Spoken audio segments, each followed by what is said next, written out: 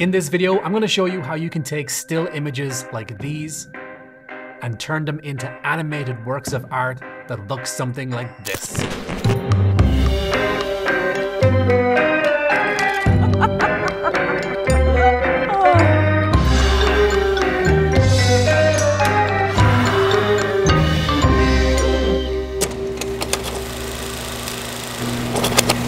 Today we are talking about Mpuppet by Motionvfx. If you haven't downloaded Mpuppet already, I'm going to leave a link in the description box below. There is a free trial that you can try out. Pause the video, go ahead and download it. Come back here and let's jump into this tutorial together. Okay, so once you've got Mpuppet downloaded, the very first thing you're going to want to do is pick an image that you want to animate. So I'm going to use this image that you saw in the intro to this video of this dancer, this ballerina. It's a pretty moody image. It's got a very simple background, and I'm choosing this one specifically. You'll see why in a second. So once you have the image selected, there's a very important step, and you want to pay attention here because this is crucial to making this effect work.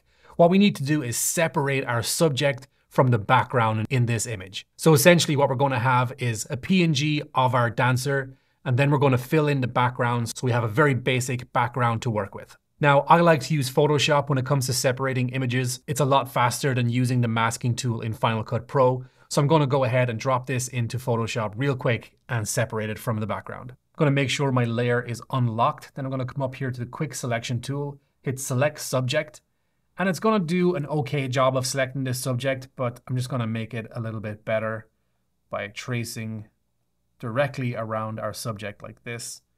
Then I'm going to hit select and inverse and delete.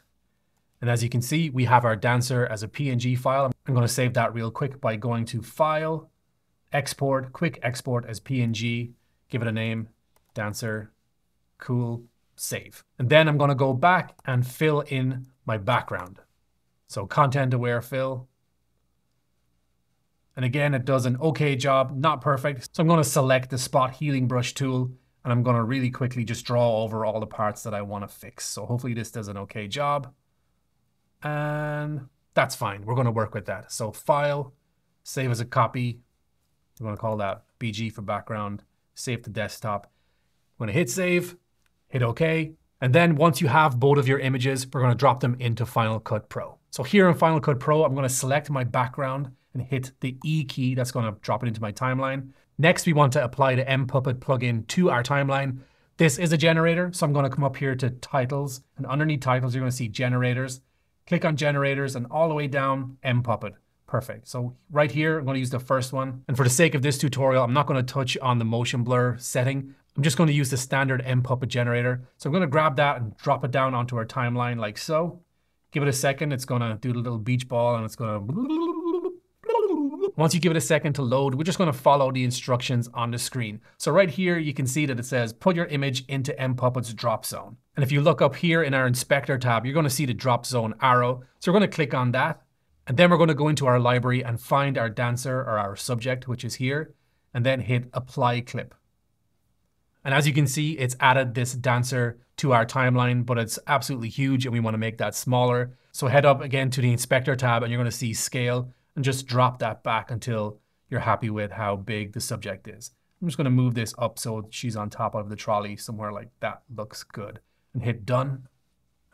Now, this is where the magic happens. If we hover over our dancer, you're going to see that it lights up. Mpuppet recognizes that this is a subject that we want to animate.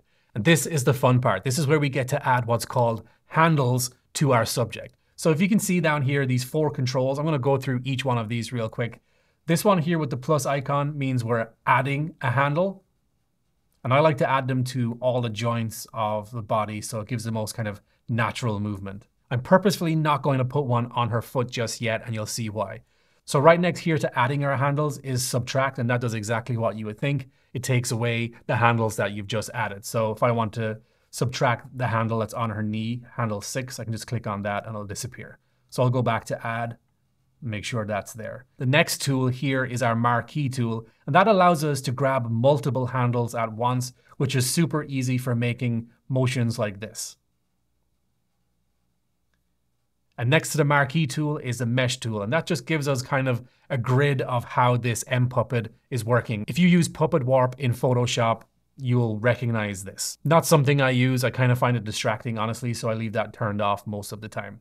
So as I said, I purposefully didn't put an anchor point or a handle on her foot. And the reason is, well, let me show you. If I was to grab the handle that's here on her waist and I was to move that like I wanted to create some animation, her right foot is going all over the place. I don't want that to happen. I want that foot to be anchored in place. So what I'm going to do is add a handle to her foot. And now if I do the same movement again, it's like an anchor point, if you will. If you want a limb to stay put, drop a handle on it. So now that we've added handles to our subject, we're going to come over here to the inspector window again. And you're going to see this handles drop down menu. You're going to click on that. And that's going to show you all the points and where they are. So you can move these points manually here. Like you can see her head is moving as I move this up and down. And honestly, I would rather manually move these on the screen rather than type in or move around these numbers here in the inspector tab. I just find it's easier. Okay, so now we are ready to add some keyframes and animation to our subject. So make sure your playhead is at the very beginning. And then I'm going to set all of these keyframes all the way down one by one. Next, I want to grab my marquee tool and highlight these 3 handles right here. Then I'm going to scroll halfway through my timeline.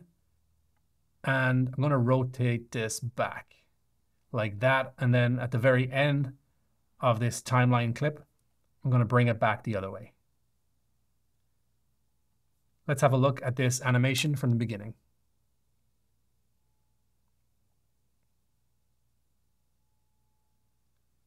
So it's really subtle and it's giving a kind of like super slow-mo effect, which I love. Really fun to play with, and you can get as creative as you want with this. So those are the very basic ingredients of how to add animation using Mpuppet. There is a slider here called depth, and I want to show you in another example how that works. So here I have this cartoon image of my brother that I want to add some animation to. So again, I'm going to go up to my generator tab, click on Mpuppet and drag that down onto my timeline. Let it load for a second, let it do its thing.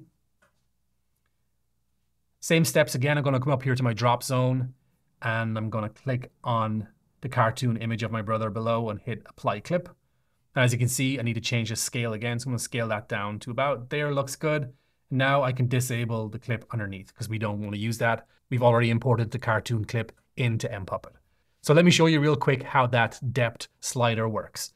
The first thing I got to do is add some handles. So I'm going to go handle on his face, on his chest, on his hip, and on his feet, and then on his fist. So if I was to grab his hand and pull it towards his face, you're going to see that the animation gets a little bit weird, like it doesn't really know what it's doing. It's kind of showing part of his ear underneath his hand, and it just kind of looks messy. That's where the depth slider comes in. So if we hover over this handle point, you're going to see that it says handle 6. So I'm going to come down here to handle 6. Now watch what happens if I pull this slider down. His hand disappears behind his head like it's actually adding depth to the cartoon. So I don't want this to be behind his head. I actually want it to be in front of his face like it would be. So I'm going to pull it up. And as you can see, his hand popped in front of his face. That is how the depth slider works. Really clever. Okay, so now that I'm here, I'm just going to add a very quick animation to this cartoon. I want to make my brother dance like he dances in real life. So if I just play around with these handles, you can see that it moves his body in a kind of comical way, like a cartoonish way. That's exactly what I want. Just this one handle here, handle 3, is going to make this effect work for me. So I'm going to make sure that I'm at the very beginning of my playhead. And then on handle 3, I'm going to set a keyframe. I'm going to move forward a couple of frames and just drag it out to the side. And then I'm going to move a couple of frames ahead again. I'm going to do that a couple of times. Okay, so now we can scroll back the playhead to the beginning of this clip and take a look. And that looks about as true to life as a cartoon can get. So guys, that is the Mpuppet generator in a nutshell. If you found this tutorial helpful, go ahead and hit that like button, subscribe if you're not already, if you'd like to see more tutorials like this in the future. I'll see you guys in the next one. Peace.